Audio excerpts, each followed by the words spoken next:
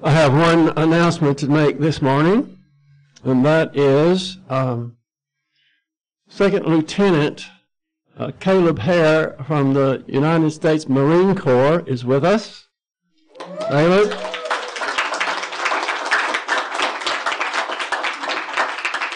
We could not be more proud of him, I can tell you. We love him and are so extremely proud.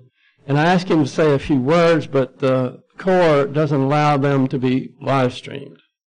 And so I thought what we'll do is as soon as we end, we'll have the video stopped, the live streaming, and you can come up and say a few words then. Okay? Okay, let's prepare ourselves in our usual fashion. We'll have a few moments of silent prayer, and during that time we have the opportunity to name privately to God the Father any unconfessed sins which ensures the filling of the Holy Spirit. Let us pray.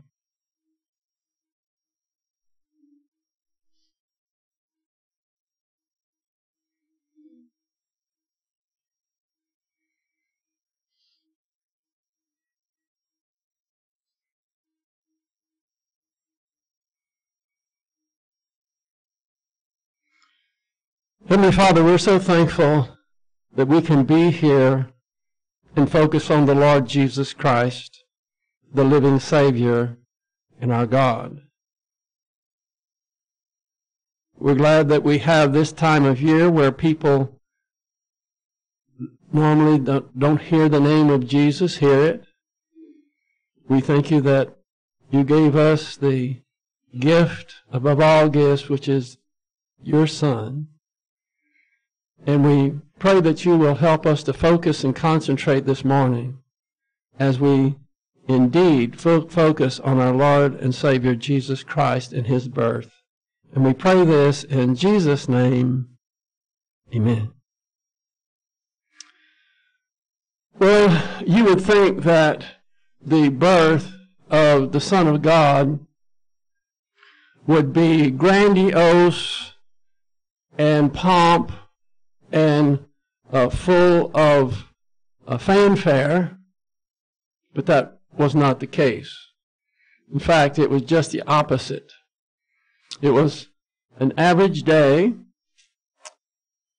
when people are going around doing their regular thing, when Jesus Christ, the one who created the heavens and the earth, was born, and hardly anyone noticed. That's the way God would have it.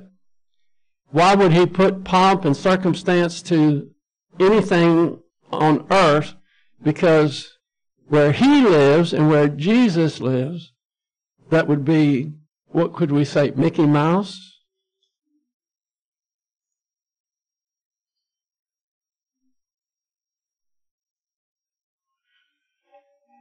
He's unique within the entire universe. There's no one like our Lord.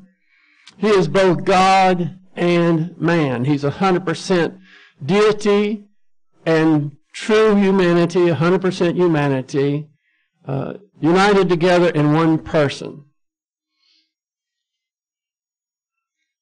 He is the one and only God-man.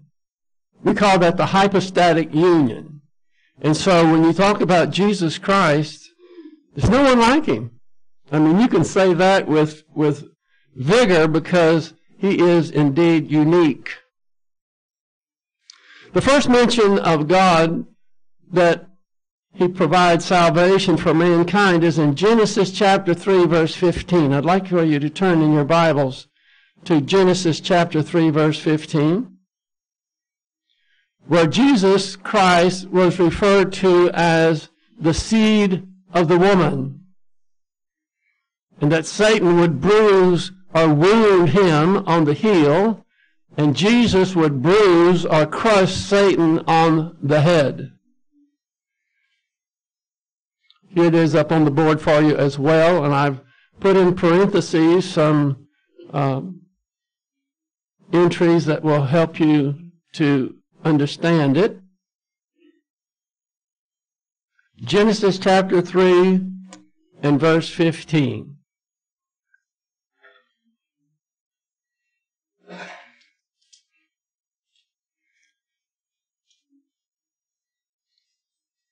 This is when God was disciplining Satan and Adam and Eve. But we start here with him disciplining and cursing Satan. And I, referring to God, will put enmity between you, that would be the serpent, and Satan. Satan is called a serpent in Revelation. We'll get to that next. And I, God, will put enmity between you, Satan, and the woman, and between your seed, that would be Satan's seed, and Satan's seed is unregenerate mankind, those that have rejected the gospel, and her seed, that would be the woman's seed. Now, the woman's seed is very unusual because genealogy is traced in the Bible through the man. But it wasn't used here because it had been inappropriate, because Jesus Christ did not have a human father. Had he had a human father, he would not be qualified to go to the cross because he would be tainted with the old sin nature. So, let's start again. And I, God, will put enmity between you, serpent, or Satan, and the woman, and between your seed, that would be Satan's seed, which is unregenerate mankind, and her, the woman's seed, that would be Jesus Christ. And he, Jesus, shall bruise your, that would be Satan, on the head. The word bruise there would be crushed. And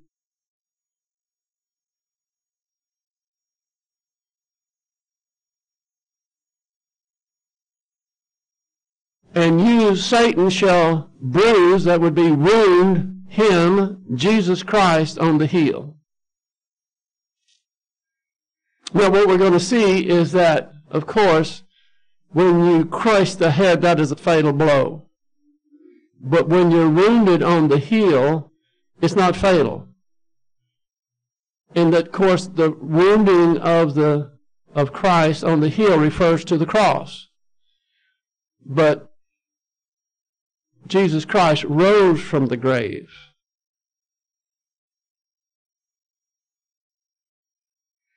This verse is about the angelic conflict that went on before the earth was created and continues even to this moment. The ongoing war between good and evil, and between God's people and Satan. It's the first mention of God's plan for eternal salvation of mankind in the Bible. So if we're going to talk about Jesus Christ and his birth, then I think that would be something that we need to understand as well. In Revelation chapter 12, verse 17, says, and the dragon, if you want, I'll wait till you turn there if you want to, Revelation chapter 12, verse 17.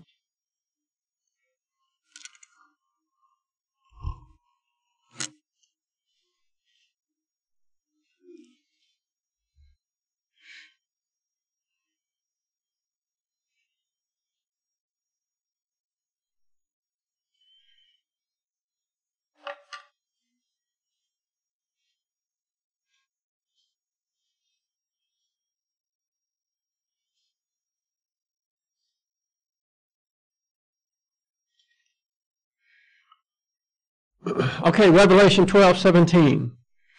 And the dragon, a reference to Satan, was enraged with the woman. And the woman here is referring to regenerate Israel. Because here in Revelation you have the time that Satan is desperate. What he wants to do more than anything is obliterate every Jew off the face of the earth. Because he figures that if he could annihilate all the Jews, then God would have lied when he made promises to the Jews. That would be the Abrahamic covenant, 4 unconditional covenants that are going to take place at the second advent. So he's trying to kill all the Jews, and if you can't fulfill it because there's no Jews, then you can't fulfill your promise. That's what he's trying, and that's why he is desperately trying to annihilate all the Jews, and this would be during the tribulational period.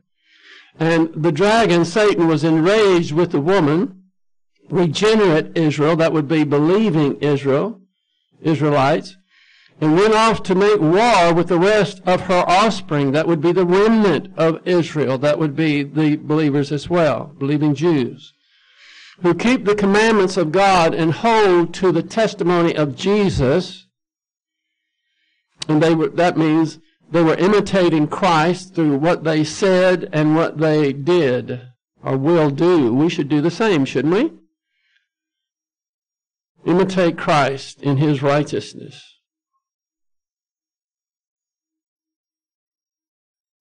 Now this is going to look odd to you at first, and I'll explain it to you. This is something that, one of the slides that I had when I taught the Star series. This Genesis chapter 3, verse 15 is one of the things that we see when I taught God's message in the stars. Now this is not astrology. Astrology is Satan's counterfeit of the real message in the stars that I taught. Do anybody remember how long ago that was? About 2 decades, maybe? The Star series? Oh, it was more than that.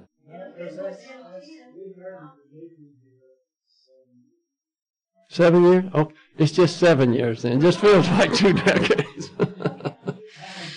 Yeah. Anyway, what this is, let me do a little explaining. There's an invisible arc or circle around the earth. It's called a Mazzaroth in the Bible by Job. It's also known I don't know if you can see it here.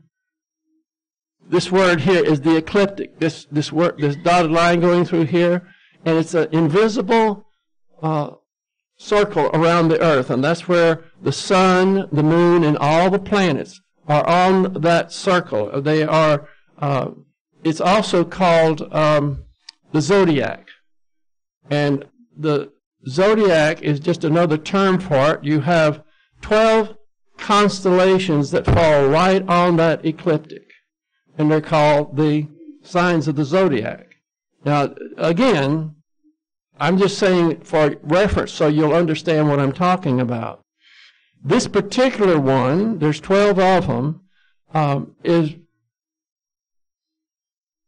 signifying what we just saw. It's illustrating. Here it is. The constellation that we're looking at is here, Scorpio, the scorpion. And that is the main constellation because it falls on this ecliptic. And every one of the 12 constellations that are located in this ecliptic, this invisible circle, have 3 other constellations that are associated with it. Actually, what they do is give you more information about why this particular constellation is there. So Scorpion, who do you think that the Scorpion represents? Satan. Yeah, right. And so here you have 3 others.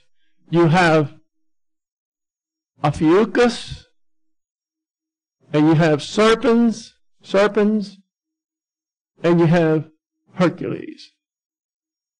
And so what are these decans, what are they talking about? How do they help see what's going on with this constellation of Scorpio?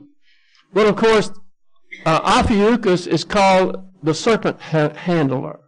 He's got control of the serpent. And serpens, of course, is represents Satan as well. And look what he's reaching up here to get.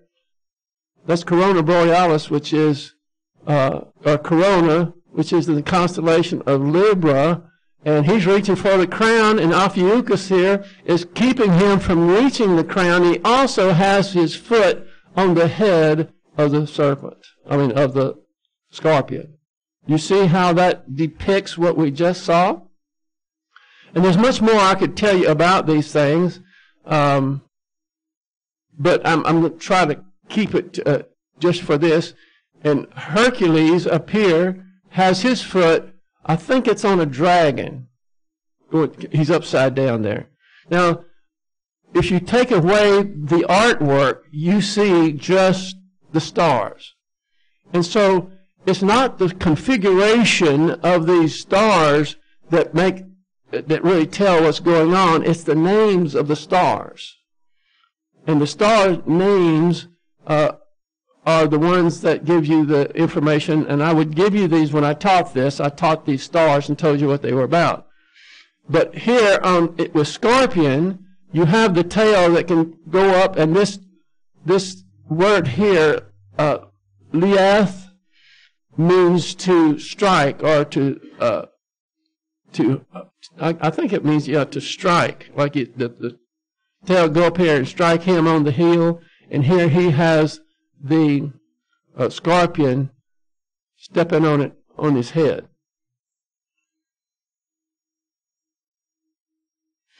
Now, Scorpio, that particular constellation speaks of mortal conflict. Christ, the sufferer, and the victor. So Christ suffered, but he also had victory. And this is part of the angelic conflict, the ongoing war that is shown here. And I show the decans. You have serpents, which the serpent struggles with the seed of the woman. That's what serpents is presenting. Ophiuchus, the mighty one, handles the serpent. He's keeping him from reaching and getting the crown. And you got Hercules, the mighty man, humbled yet victorious. Now, by the way, you can go to our website, countrybiblechurch.us, and over on the series side, you can go down and see the star series, and it's all there in the notes. However, you can also go to the visuals and find the star series there as well, and that's all of the PowerPoints where you get all of the great pictures and so forth showing what it's all about. Now the star Antares, remember this, I want to show you where that star is. It's right here. Antares, this is the name of the star, and it's the one that he has his foot on. And I have a whole lot more information, but I'm just giving you an idea. The star Antares means the wounding, for Jesus Christ was wounded. He was wounded for our transgressions, he was bruised for our iniquities, and the chastisement of our peace was upon him, and by his stripe we are healed. That's explaining that. And this star is the brightest star in Scorpio. It's 1,000 light years away. Now, let me explain something about these light years. Light travels 160,000 miles per second, rounding it off. And when you have 1,000 light years, just one light year would be how far light would travel at 160,000 miles per second. Did I say per hour a while ago? I did say second, okay. Per second. So this is another idea of how fast it's traveling. When let's say you hit the flashlight, you hit a beam, that speed, that flashlight, if you could put it to go around the world, would go around the world 6.5 to 7 times in 1 second. That's how fast it's traveling. And in 1 year, how many seconds are there in 1 year? I don't know how many there are. A lot. That's how it would go how far it would go in 1 year. Think how far that would be. And this is 1,000 light years away, just to give you a little idea. And it's the 15th brightest star in the sky. It is a red giant. It's 350 times larger than our sun. Now, our sun is an average star. And if you took the planet Earth and put it on one side of the sun, and you went all the way across to the other side of the Earth, not around, just the diameter of the Earth, of the sun, and you stacked the Earth going all the way across the diameter, how many do you suppose, how many times it would fit? Anybody got an idea? A guess? Huh? 1,000 miles? 1,000? 1,000 Earths? 100,000 Earths is what it would take to span the diameter of the sun. So when it says this star, Antares, is 350 times larger than our sun, that's one big star.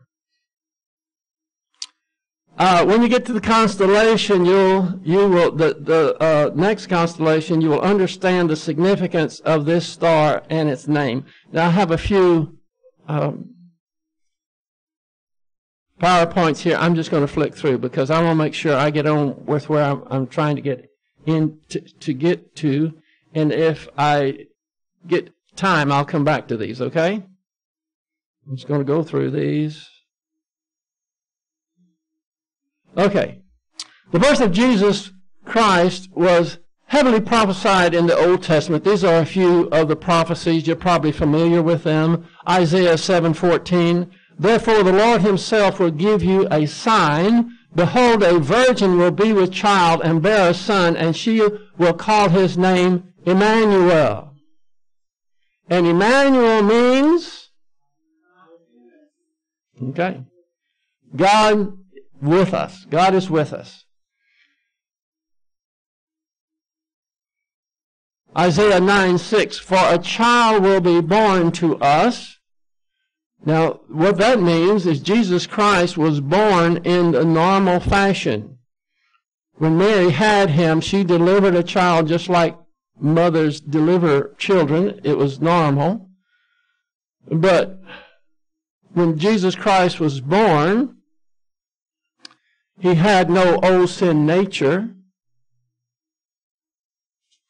And he was born trichotomous, the body, soul, and spirit, whereby we are not. We're born dichotomous, meaning we just have a body and a soul. We do not have a spirit because the imputation of Adam's sin is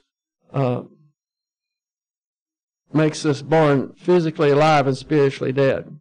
So a child will be born to us, a son will be given to us. What son might that be? The Son of God was given to us.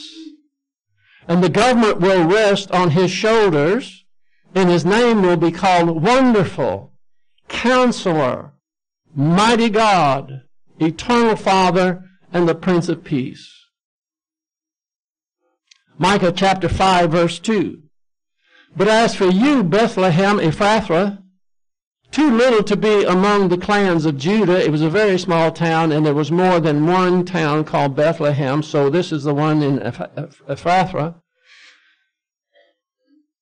For you, one, and that's capital H, capital O, will go forth from me to rule, to be ruler in Israel. The goings forth are from long ago, from the days of eternity. So Jesus Christ was going to be born in Bethlehem, and this particular prophecy was made 700 years before it came to pass.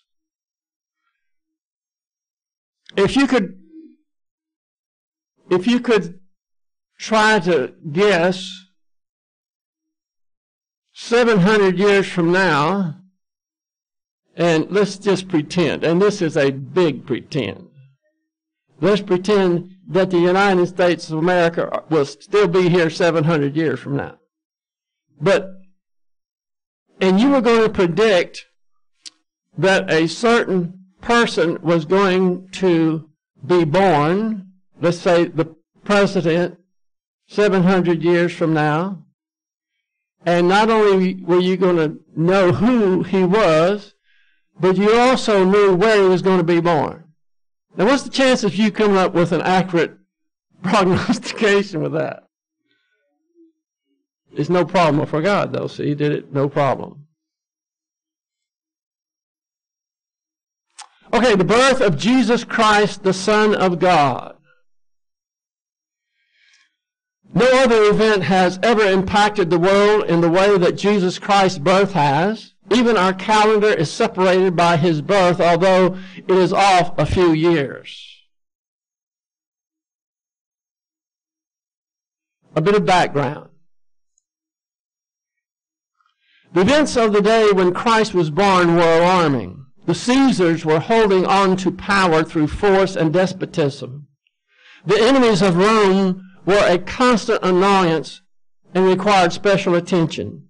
Herod, who ruled Judah, was charged to keep the Jewish people in line and the eastern front secure.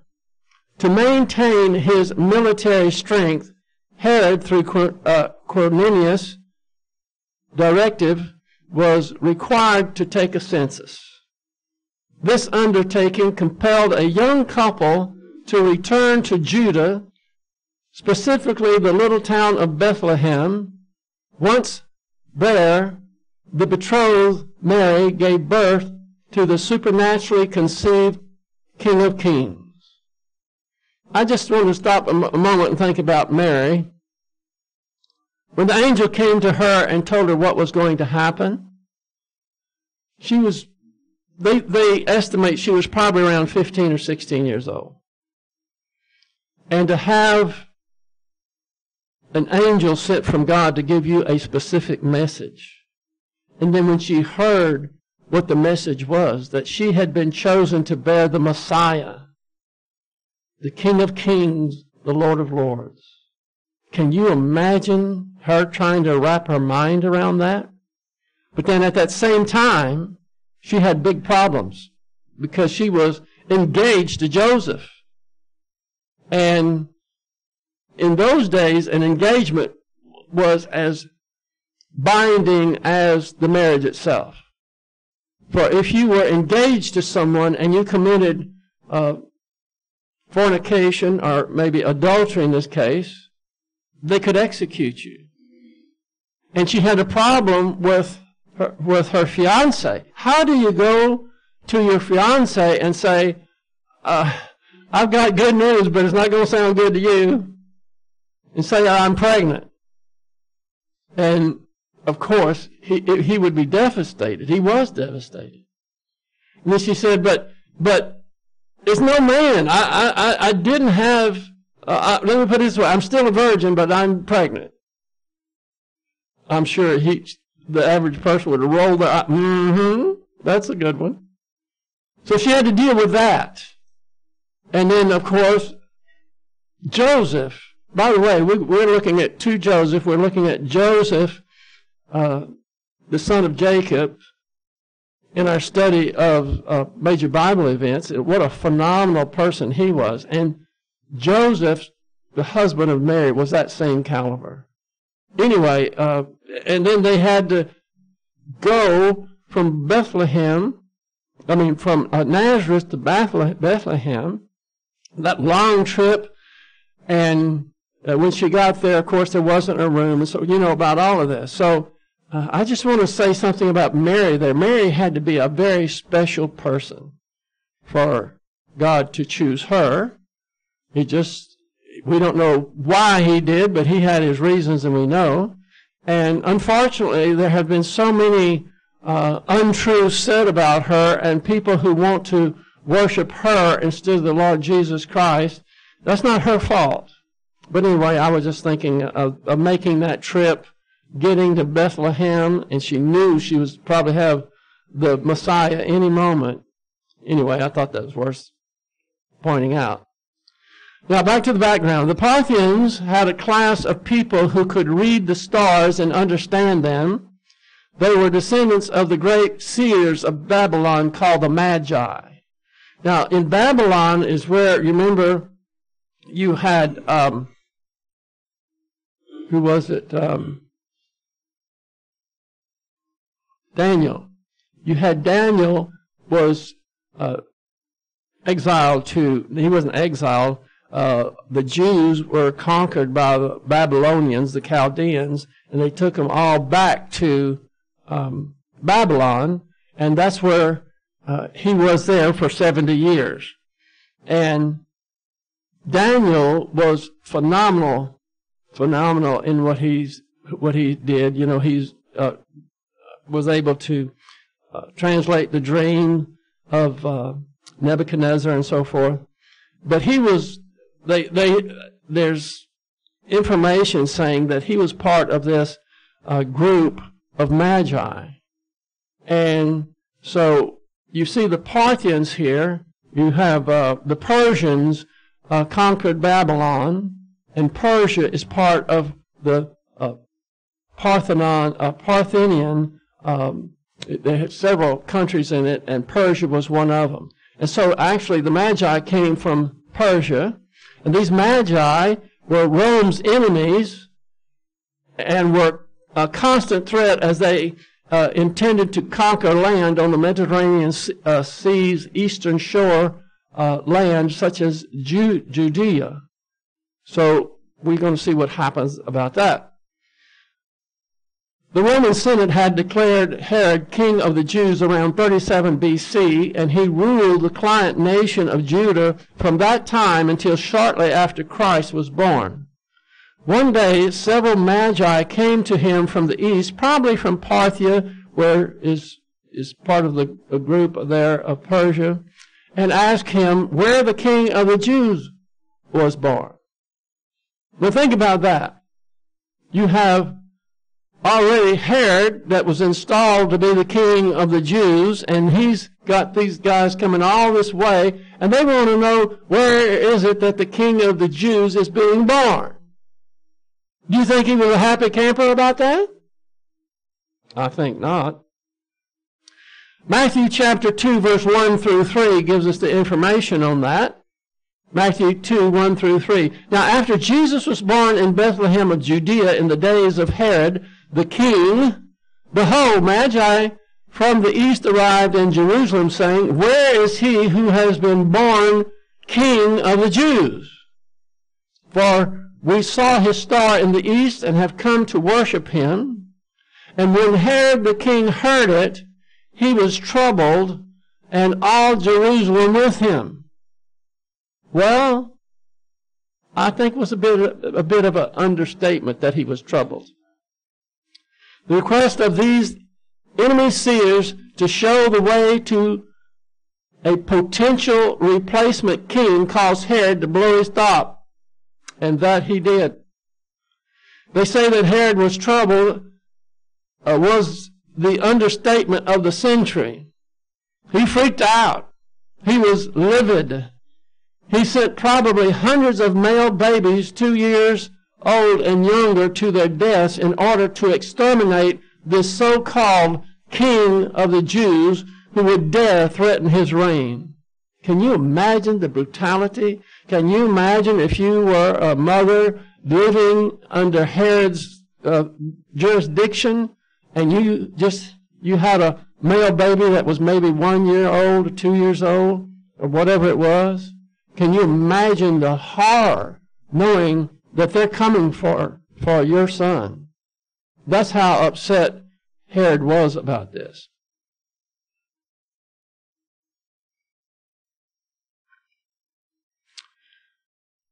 To say that Herod was troubled was an understatement of the century. I think I just had that, didn't I? Yeah, I had that and I had it again. So Joseph's family fled to Egypt, financed by the Magi. So when the Magi came, they brought gifts. And these gifts were to pay homage of the King of the Jews. In fact, he was the King of Kings. He was the Messiah.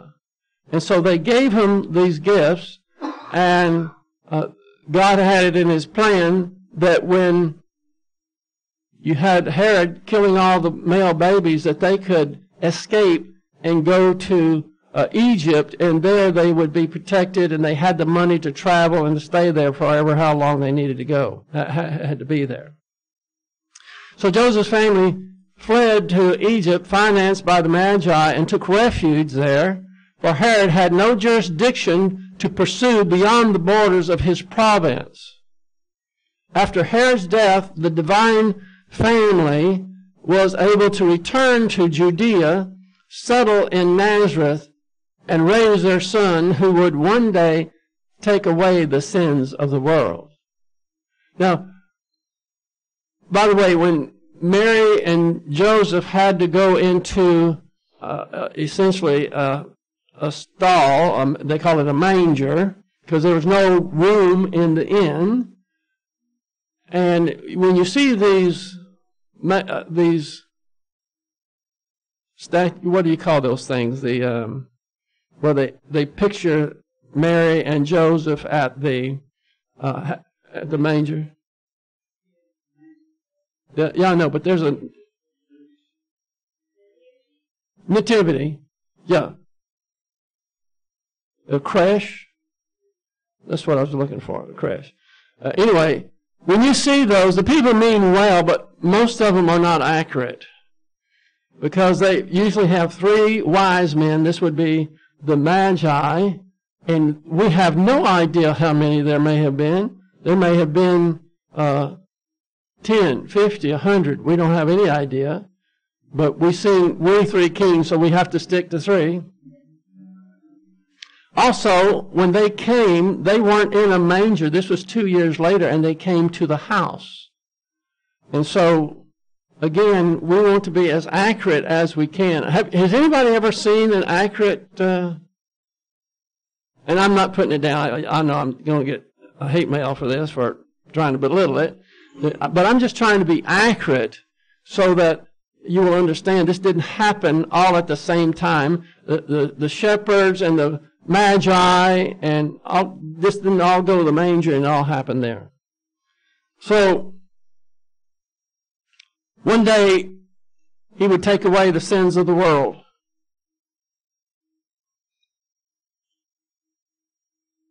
God was working behind the scenes to fulfill his plans. Everything that I've said so far was building up to the next few slides. This is what I want you to take away. So God was working behind the scenes to fulfill his plans. He moved the heart of a pagan king to order a census, which forced Joseph and Mary to travel to Bethlehem. He motivated the Magi to find them and give them gifts which would fund their temporary trip to Egypt, which saved them from the slaughter of baby boys ordered by Herod. He let Joseph know that it was safe to return home after Herod had died. These things were not just willy-nilly events that just happened to be. They are the fulfilling of God's plan, working behind the scene. Of course, he is still working behind the scene to fulfill his plans. It appears that he is allowing mostly pagan leaders around the world to oppress their own people on a scale which we haven't seen in our lifetime. This could be a foreshadowing of what has been prophesied for the not-too-distant future.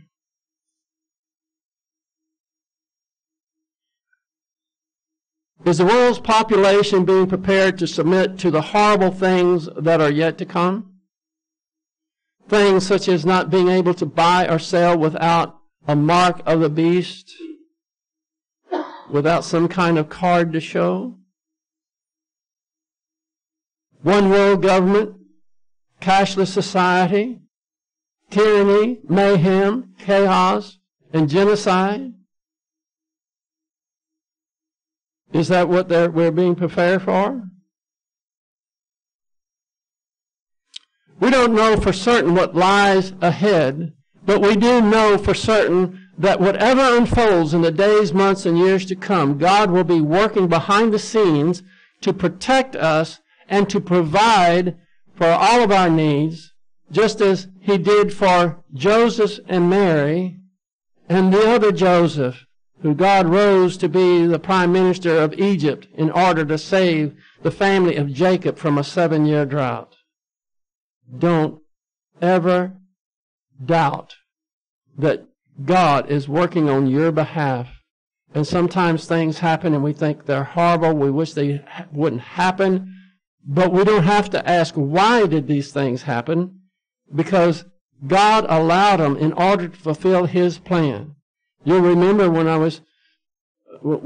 I got to the part of Joseph, and he had been for 20 years, he had been, was thrown in a pit, he was sold to slavery, he went to Egypt, he was working for Potiphar, he was a slave, his Potiphar's wife tried to seduce him and lied and said that he made a sexual attempt to rape her.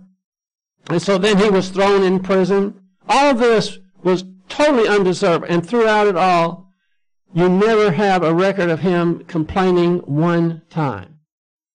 And the reason was because he knew that God was working in the background to bring about a dream that he had when he was 17 years old. And he kept trusting that God is working all things together for good. And when Joseph had shown that he passed all these tests, then God elevated him to the next stage of his plan for Joseph's life. And that is what he's doing for you, and he's doing for me as well. And when we start complaining and whining and getting angry and being fearful, all those things keep us from allowing God to raise us up to that next level in the plan he has for us. Each one of us has our own specific plan from God. And so when we see these things, our first inclination is to be angry or to be afraid or complain, but we have to jettison that, get rid of it, and start applying the doctrines that you've been taught, that this is God testing you to see if you're going to trust him through the whole ordeal. And when you continue to do that, then you're ready for the next level, and he promotes you. And that promotion is going to result in rewards and decorations and crowns and privileges for all eternity. So that is the Christmas message. That is what we want to do, is to imitate Jesus Christ and these two Josephs. And when we do, then we will be good and faithful servants of the Most High. Let's see what time I have. I have 5 minutes. Do y'all want to see those other things I had? Yes.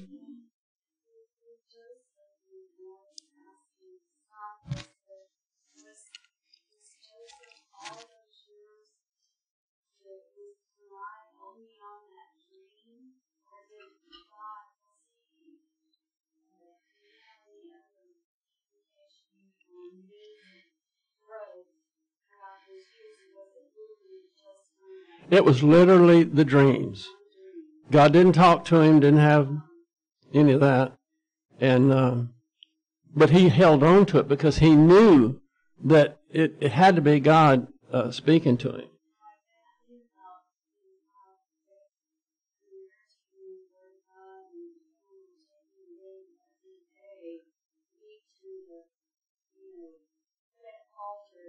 Yeah.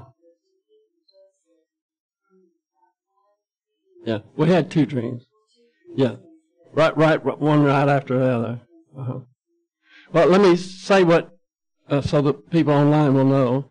I was asked if when Joseph, Jacob's son, went through all these hardships and trials and so forth, was the only thing he had to draw strength from was from the 2 dreams that he had when he was 17 years old. And the answer is, yes, that's all he had. There's no record of him getting something special from God. So he knew that all this had to be for a purpose. And through all that time, he hung on to that. And because he had what we would call a divine viewpoint and not human thinking, which is stinking thinking. God promoted him. He was the prime minister of Egypt, and we're going to see how a comparison of his life to Jesus' life in probably next week or the next one. Yes.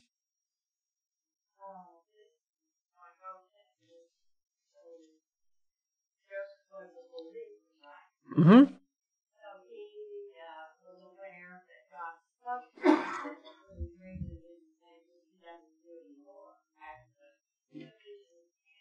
Mm-hmm.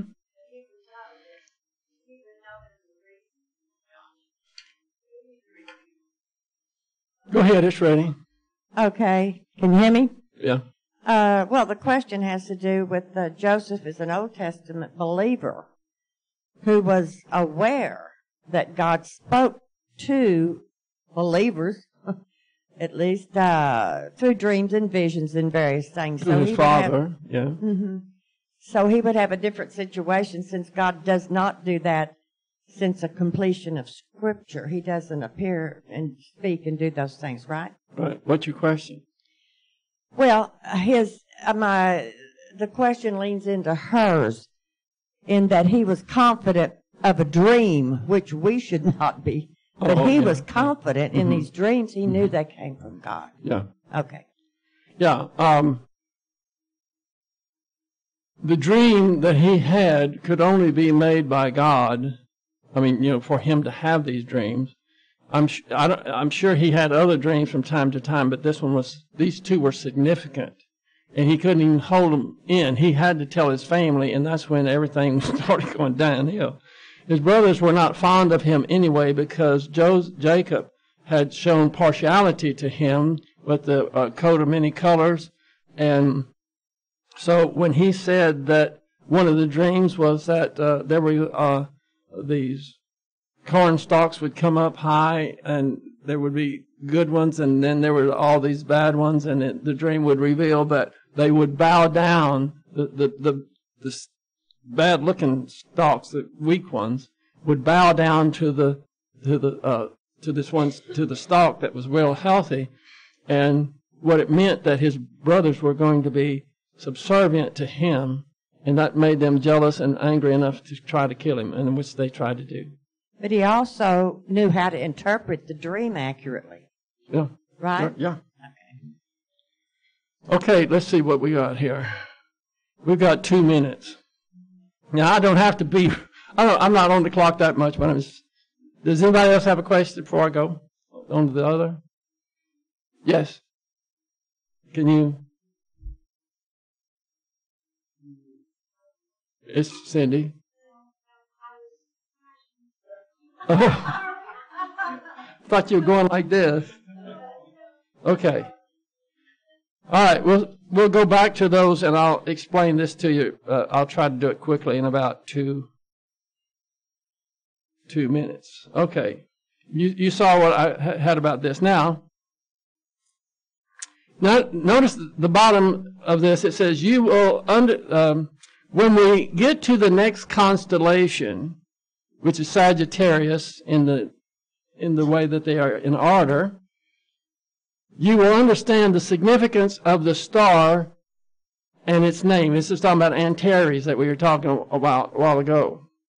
And so this is one that I'm going to explain to you. This is another shot. I put this together, several of them, of actually, see this foot? This would go up there, and he's got his foot on the head of this Draco, the dragon.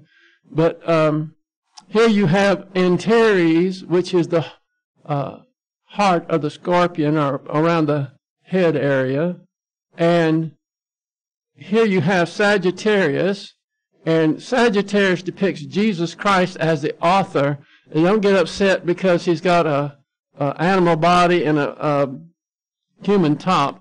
This portrays the what we were talking about earlier, which is the humanity and the deity of Christ. These two different people or things in one person. So this is what this is showing, and he's got the the arrow pulled here, see? The archer, look where it's headed. The star Antares. And so that's what that was talking about. I just want to let you know. I got another one here to show you. Now this is what Antares, if you look at the star structure, this is what it looks like. But the name of the stars is what fills in the rest of this picture. And it's not an accident that you have this depicting Jesus Christ, and he's got that arrow aimed, it's knocked, that's what we call it, it's in the string, that arrow, and he's aiming it at the heart of the scorpion. And one more here. This is how you can identify it. Can y'all see that?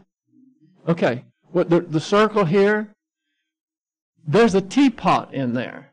This is the bottom, this is the handle, this is the top, and this is the spout. Do you see it? I'll do it one more time. It's right here. Come on. There you go. It's right here. I'll start with the bottom, and there's a hand. This is the bottom. This is the handle that you hold the teapot with. This is the top of the teapot, and here's the little lid on top. This is the spout going back down the bottom. You see that? That's part of Scorpio, but that's what it looks like if you're just looking at the stars. And I remember what got me so really motivated to study the stars and astronomy and so forth was in, probably 30, I don't know how many years, 40 years ago, I don't know. We were outside, Carrie and I were outside, and she said, look, there's the teapot. I said, the teapot? She said, yep, in the sky. Oh. And I was, where is it? And she finally described it and pointed to where I could see, that's a teapot. And I didn't know that it was Sagittarius. I thought it was a teapot. But anyway, it got me really interested that the things in the sky, these things are like images. And you can go to, in Psalm 19:1, the heavens are declaring the glory of God, and then it starts talking about the stars and how they give God's message. In Romans chapter 10, you have the people saying, well, we don't know because we don't know doctrine because we don't have a teacher. And Paul says, oh, yes, you do. And then he goes to Psalm 19, and it goes around and talks about how the stars are communicating without a sound and so forth. So anyway, if you want to check what I'm talking about, go to the website and go to the series of the stars or the notes. And if you go to the visuals and you go down to the stars in the visuals, it's in alphabetical order. It's got a tremendous number of PowerPoints on the stars. Okay? Okay, I'm going to close now. I'll say a prayer. And I want to say before that, Merry Christmas to you, which is nearly a week away. And then we're going to have Caleb come up. Let's pray. Heavenly Father, we are so thankful of who and what you are. We're in awe of who you are and what you have done in the past, what you're doing now, and what you'll be doing in the future. We pray that you will help us, even in our darkest moments, to remember that you are with us. You never leave us. You never forsake us. You love us with a love that is immeasurable. And that you are working all these things in our life in order for us to go to the next level in our growing, our spiritual growth.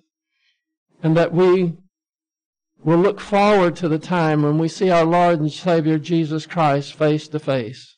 We'll be eternally grateful that he was born and that he went to the cross, paid for the sins of the world, and also that he rose from that cross and now is our living Savior. We pray this in Jesus' name. Amen. Okay, Caleb. Vidal, you killing it?